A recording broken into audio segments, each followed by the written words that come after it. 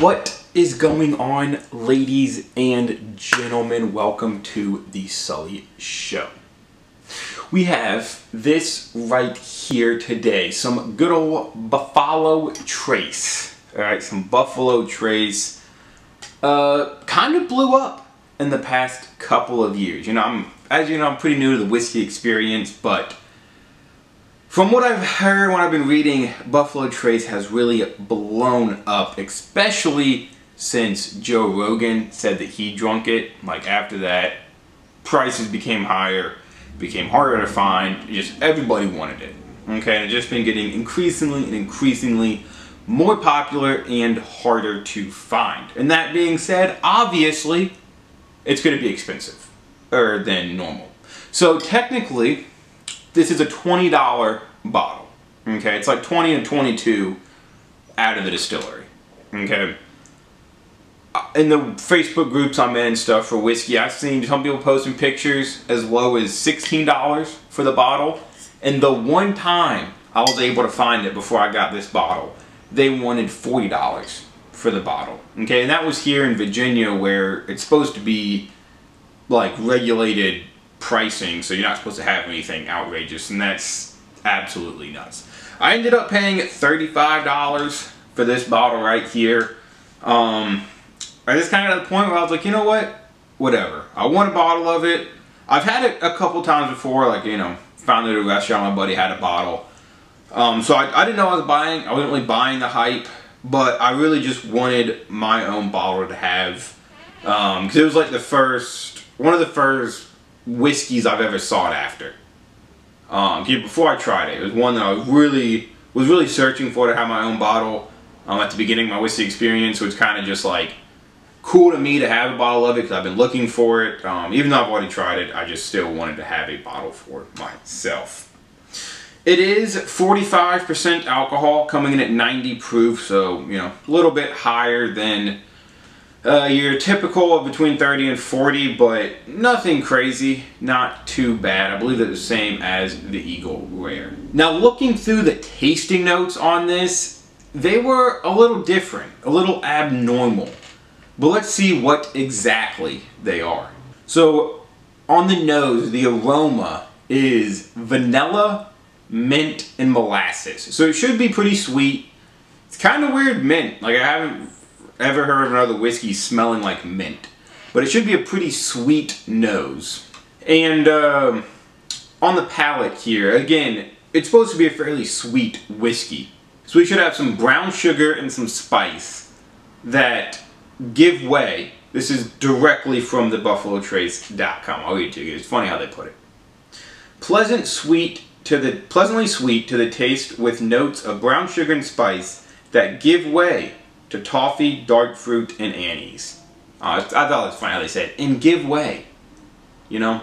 The anise, 99% sure, are those little star-shaped deals. You see, I don't know what I'm doing with my hands. I can't make a star, obviously. But I'm pretty sure that's what anise is, for those of you who don't know. But I could be wrong, so go ahead and Google that just to be sure. And the finish on this whiskey should be long and smooth, with deep depths. But obviously there's only one way to figure out if it is living up to those tasting notes, and if you haven't had it yet, does it live up to the hype, and is it worth buying a bottle for what's inside? Now, this is one of those things, I'm going to preference this by saying this is a very region dependent bottle, okay? Here in Virginia, back home in Florida, at least, you know, North Florida in my area, I haven't really been able to find it at the liquor store. You know, a couple restaurants might have it, but it's very hard to find at the liquor store. Along with, I know a lot of other people saying the same thing in their prospective states, that it's incredibly hard to find. However, I've heard from some of my buddies that if you go out west, it gets increasingly easier to find. Excuse me. If you go out west, up north, northwest, it's kind of easier to find there. And then, you know, in Kentucky and Tennessee, it's supposed to be not too difficult. However, in a lot of, this foil is really giving me a hard time. And I'm not happy with it. Okay. So, but yeah, here it's pretty hard to find. So if it's really easy to find by you, then congratulations, you got lucky. But if you can't find it, you've been looking for it, watch this before you buy it so that, you know, is it worth it? It is a cork, so that's obviously a bonus. Let's go ahead and pour this up. And our nifty little bullet glass. Oh yeah. Good and great! There we are. Put her back up on the shelf. It's a pretty neat bottle. It really is. I kind of like it. See if we smell that vanilla, mint, and molasses.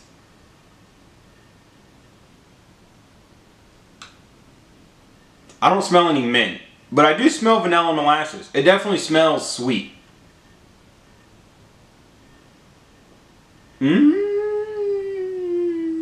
I feel like I almost picked up on mint.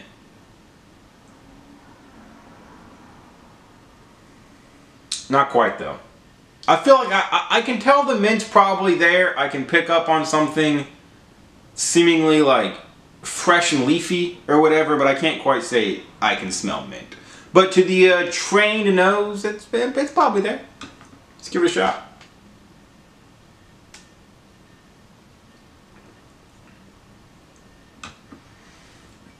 A pretty solid burn to it. A lot like the Eagle Rare on that aspect, where it's powerful, but it's not overdoing it, and it goes away fairly fast, so that the flavors and the complexity, or really so the whiskey can speak for itself. Okay, the burn's there, let you know about it, kind of goes away.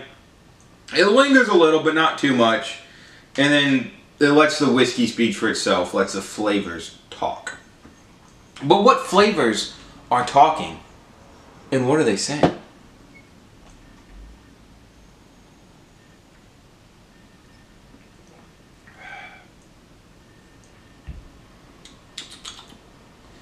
Definitely some oak. I get the brown sugar. There's some solid sweetness in there. Maybe, what was it? Anise? Anise? Yeah, maybe a little anise. I'm not quite sure what that would taste like. But I definitely get a little spice in there. You know, there's definitely something a little spicy in there. Not spicy, but spice. You know, there's some spice. Definitely some of that brown sugar, like I said, that oak. It's not bad.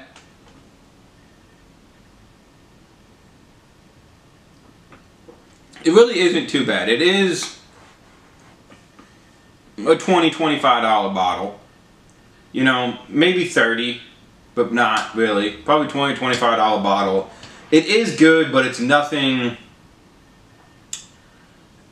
abnormally above Jack Daniels or Jim Beam or another $20 bottle. I mean, Jack Daniels is good, but there's a reason it's $20.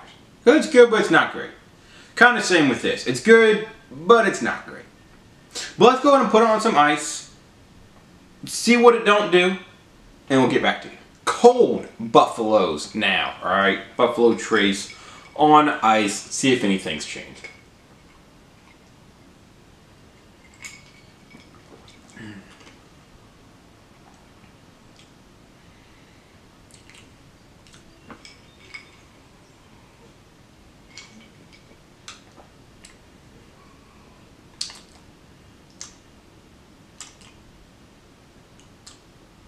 Well, that's not very good at all.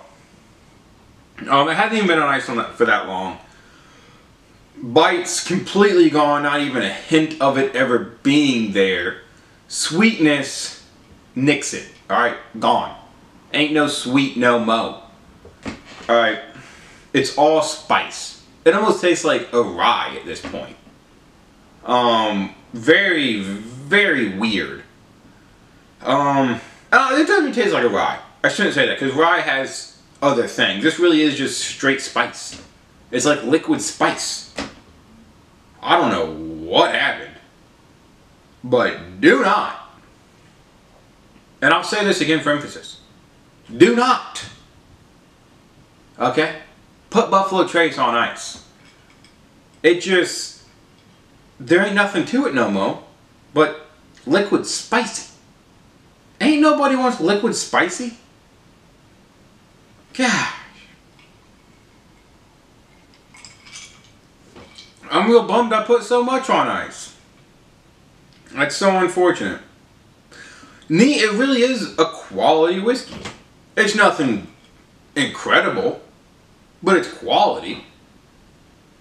But man, put on some ice and whew, it's almost like you dumped something else out the bottle. For scoring purposes, 6.5. Neat, because like I said, it is good. No, scratch that. We'll go 7 neat, because it is good. It really is. But it's just nothing amazing. You know, but it is good. So 7 neat.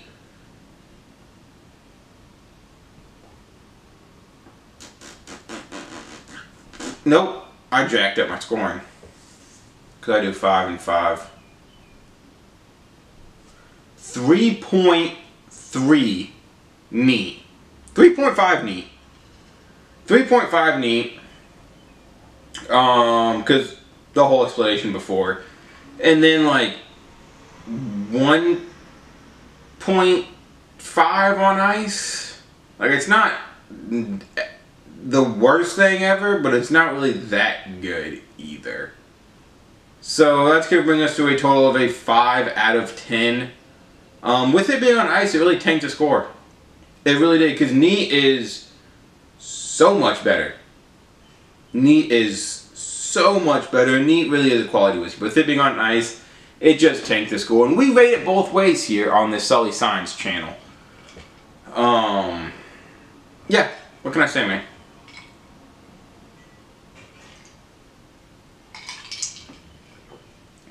If this is something you've been wanting to try forever, try it. Okay? Because I don't think you're going to be mad about it. Don't overpay for it. Don't go paying nothing more than 35, 40 bucks if you've been searching for it for a long, long time. Okay, like if this is one of your unicorn bottles, sure, pay the 40 bucks if it makes you happy. Don't go paying more than that. You know, if you've been looking for it for a crazy long time, try it, man. You won't be disappointed. It'll be worth the curiosity getting out of you, you know? But if it's something you can regularly find and you haven't tried it yet, I mean, if you want to, you can.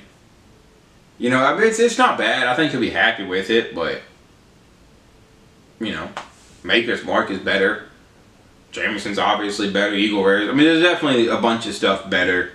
But for the price, you know, if you can find it easy for a $20 bottle, might as well pick yourself up some. But it's up to you ultimately. I'm not a financial advisor.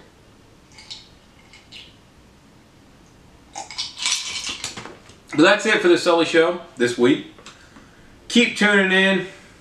Been kind of slow at posting. A lot going on in life right now. Trying to get better about it. Keep tuning in. Like, subscribe, comment. Go follow me on Instagram. The link is down in the description below.